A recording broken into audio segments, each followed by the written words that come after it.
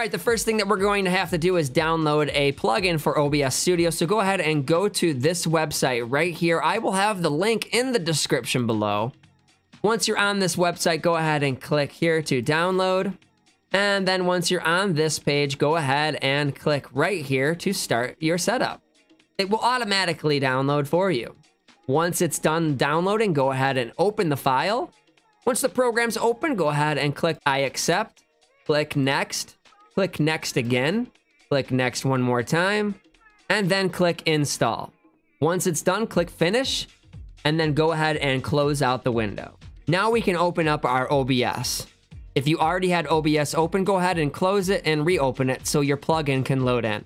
All right, once your OBS is open, we're gonna go ahead and go up to File and then go to Settings and then click on Audio and make sure that all your global audio devices are disabled because we're gonna be setting them up one at a time, okay?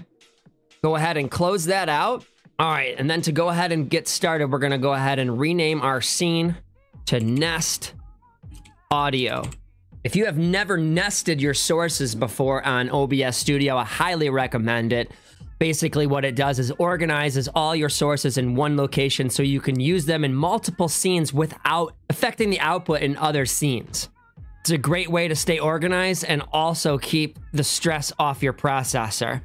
All right, once you have your scene renamed, we can go ahead and start adding our sources. Let's go ahead and start with our microphone. Go ahead and click the plus sign.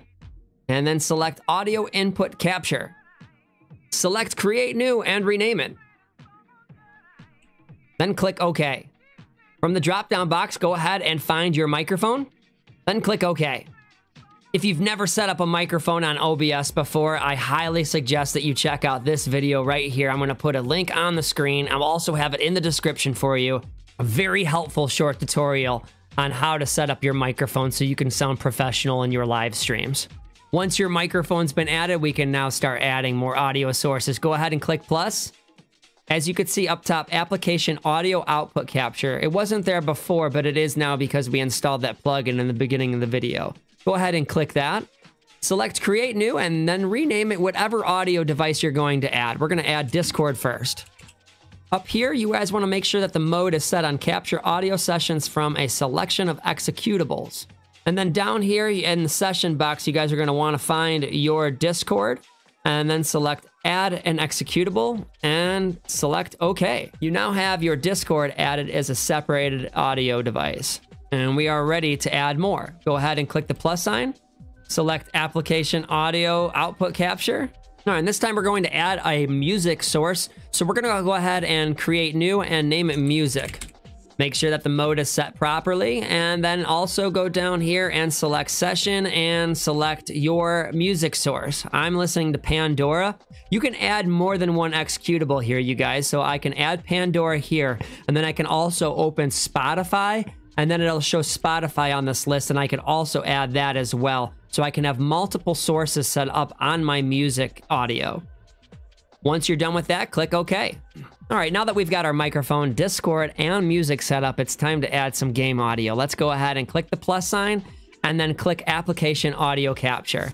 And let's name this Games. Click OK. All right, when you open up a game, it'll show up on this list in session. I've gone ahead and opened up the game KRUNKER so I can use it as an example. If you guys have never played KRUNKER before, check it out. Free game, fast first-person shooter, lots of fun. I'm gonna go ahead and click it, add executable, click OK. All right, now we've got all of our audio set up. You can easily add more into the nest later on. We can go ahead and start our live scene. Go ahead and select plus, name it live, click OK. Now to add your nested audios, all you have to do is click plus, go to source mirror. You can name it audio mirror, then click OK. On the source box, go ahead and find your nested audio scene. Make sure that enable audio is not selected, otherwise you'll have an echo, and click OK. You now have all of your nested audios in your new scene. You're able to add an audio mirror like this to every single new scene that you make like that, you guys, and it'll keep all of your audios that you've nested organized. Now that all of your audio is separated, we can go into settings and we could separate your audio even more so it doesn't show up on your VODs and you're able to play DMCA music without getting copyright strikes. go ahead and click on the settings and go to advanced audio properties. It'll now separately show all of the audio that you have added. Over here on audio monitoring, you have 3 options. The first option is that it's going to play for your audience, but not in your headset. Second one is it's going to play in your headset, but not to your audience. And the third one is it's going to play to you and your audience. So if I want to listen to music, but I don't want my viewers to hear it, I'm going to go ahead and select this right here. Or if I'm having a conversation with somebody on Discord and I don't want anybody to hear what that person's saying. Now over here with tracks, you guys, this is for your VOD, okay? This is gonna be for Twitch. What you're gonna wanna do is make sure that all of the audio that you want on the VOD selected on 6, okay? So if we don't wanna hear the music that we're playing on the VOD, and we don't wanna hear any of my teammates on the VOD, then we would disable Discord and music. Once you have deselected the ones that you don't want showing up on the VOD, go ahead and close it out. Go back up to settings, go to output. Once you're on the output settings, make sure that your Twitch VOD track is selected and then select your VOD track to be number 6, the ones that we just selected on the advanced audio properties. Click apply and then click OK.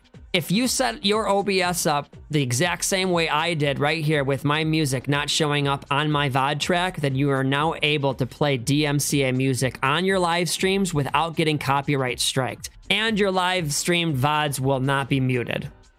Well, that's it, you guys. It's as easy as that to separate audio in OBS Studio. I hope this video helped you out. If it did, don't forget to leave a comment in the comment section below. Smash that like button and subscribe to my channel. We'll see y'all next time. Remember, don't be toxic. Spread positivity.